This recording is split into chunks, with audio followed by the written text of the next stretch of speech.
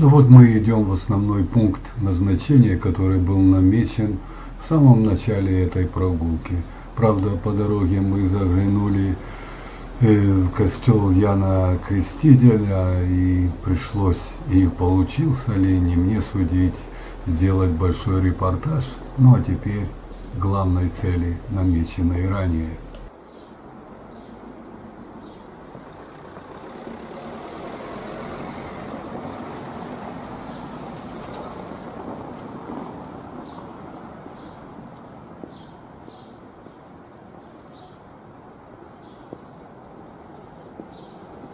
Ну, то есть вот Музеум Варшавы. Попробуем. Куда мы попробуем поставить? Мы пока поставим тут. Вот Музеум Варшавы. Посетив этот музей, я надеюсь, вы поймете, почему Варшава, именно ее старый город, были включены в список наследия ЮНЕСКО. А включение Варшавского старого города в этот список в 1980 году является выражением большой признательности тем, кто участвовал в восстановлении Варшавы.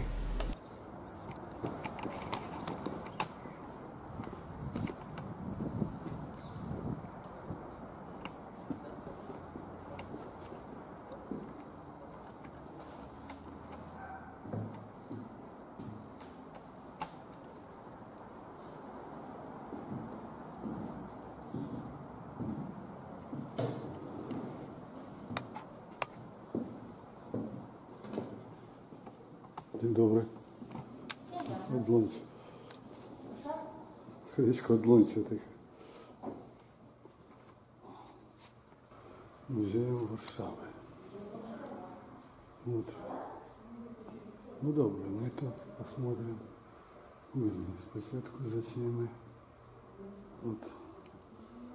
Сначала начнем осмотр вот нижних залов.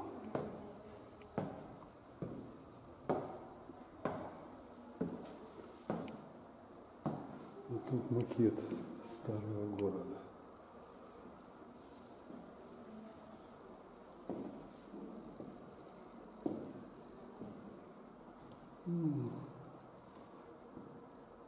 Цікаво, но в таком смысле бесполезно. Вот так замок Крулевский. Главная суть этого музея в том, что здесь представлена экспозиция фотографий, показывающие состояние застройки старого города до 1939 года, после 1944 года и на сегодняшний день. Вот такая вот Варшава была, ребятки, мажец в марте 45-го. Если честно, поначалу, видя все эти фотографии, впадаешь в шоковое состояние. Да, не знаю, что тут начать. Руины. Это попросту руины. Друзья, а теперь несколько горькой, но реальной правды о старом городе Варшавы.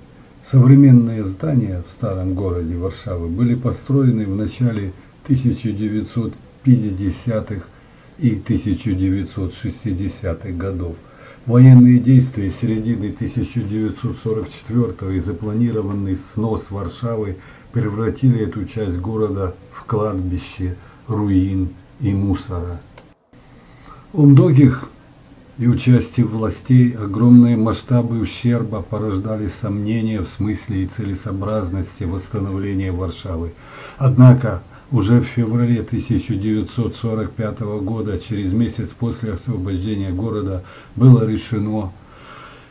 и создано Бюро реконструкции столицы. Решение о восстановлении старого города было принято только 4 года спустя, правда. Таким образом, новое правительство вписалось в ожидании общества, которое с большим энтузиазмом занималось реконструкцией старого города. Реконструкция памятников и построек его была компромиссом между историческими реконструкторами и тогдашними властями. Здания, реконструированные практически с нуля, не являются точной реконструкцией построек, возведенных до Второй мировой войны, поскольку они формировались на протяжении от 15 до 19 веков. За историческим обликом фасадов многоквартирных домов старого города скрывается новая планировка квартир так называемого социалистического жилого комплекса. Кроме того, благодаря модернистскому подходу к организации городского пространства стало возможным уменьшение плотности застройки, увеличение количества зелени, света и пространства во дворах старого города. Но, повторяю, только во дворах. На улицах зелени вы не увидите.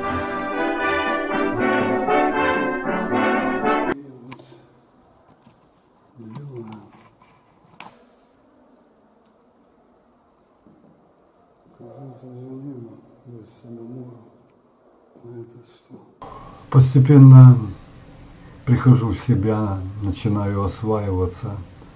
И это, может, скорее всего, вы увидите во второй части этого ролика. Пока еще только примерочка, пока еще только возможность и желание все это запечатлеть и увидеть.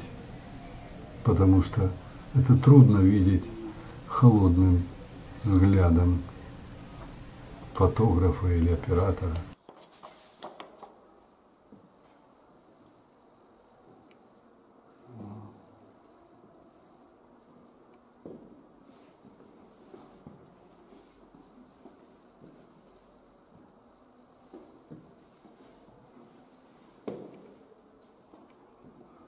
Тут мы смотрим второй этаж экспозиции, это как восстанавливали Варшаву.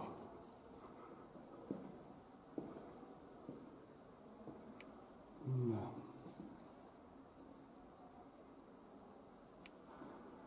Принцип будування рынку. Вот видите. Возможно, с гидом большой группе было бы более интересно, и сведений бы и фактов узнал бы побольше. А то, что к этому располагает даже такое предложение контролера, чтобы раздеться и их походить по этим помещениям, то это предполагает не 1 час пребывания тут. Здесь у Малаховского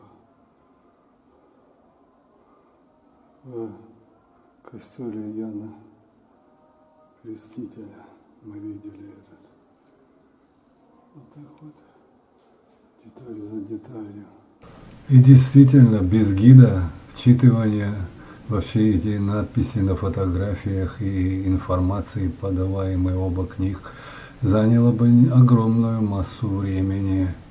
Впрочем, это того стоит, если иметь какие-то цели и виды на это. Все начиналось, может быть, и банально. Бюро реконструкции столицы трудоустраивало архитекторов, градостроителей, реставраторов и инженеров, задача которых состояла в инвентаризации разрушений и подготовке планов восстановления города. Приобретенный ими опыт был использован в реконструкции не только польских в дальнейшем, но и других европейских городов, которые были разрушены в результате войны или стихийных бедствий. В этой части рассказа о Музее Варшавы мы даем общее вступительное пояснение как предназначения музея, так и того, что послужило потребностью в его создании. Восстановление Варшавы действительно было выдающимся явлением новаторским в своем роде. Процесс воссоздания всего исторического городского комплекса на основе архивных и иконографических источников, использования найденных фрагментов зданий и фасадов был дебютным, поскольку ранее такая практика не применялась в процессах реконструкции. Позднее мы будем наблюдать это сплошь и рядом. Вот, например, в белорусской столице Минске там взяли и попросту построили себе такой маленький старый город. Ну, чем мы хуже других? Скажут, ну как же, ну ведь он же был когда-то. Да, был. Но если бы видели, то захудалое местечко, а из него сделали великолепный, красивейший кусочек старого Минска. И дай им Бог. В конце концов, мы тут говорим о другом, совершенно иного характера явления.